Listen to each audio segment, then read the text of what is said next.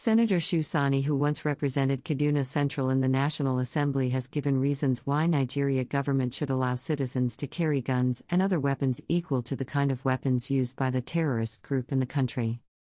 Senator Shehu Sani, who in a number of tweets within 48 hours said, "If the government and security agencies can't crush this terrorists and bandits kidnapping and killing our people in northern and southern Kaduna, people should be officially allowed to carry same weapons, and let's see who owns the land."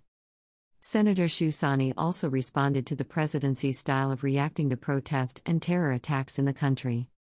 Senator Shehu Sani's response is coming after the media statement credited to the Federal Minister of Transportation, Rotimi Amici, who said the Monday night Abuja-Kaduna bombed train and rail track would have been averted if the 3 billion naira earmarked for the advanced surveillance rail tracking cameras were approved.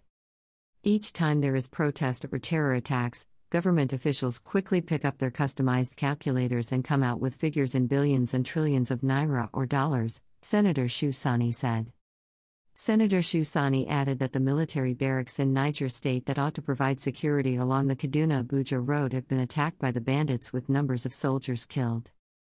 Zuma Military Barracks in Suleja, Niger State is supposed to provide security along Kaduna-Abuja road. It was attacked by bandits and 6 soldiers lost their lives. My condolences to the families of the fallen soldiers.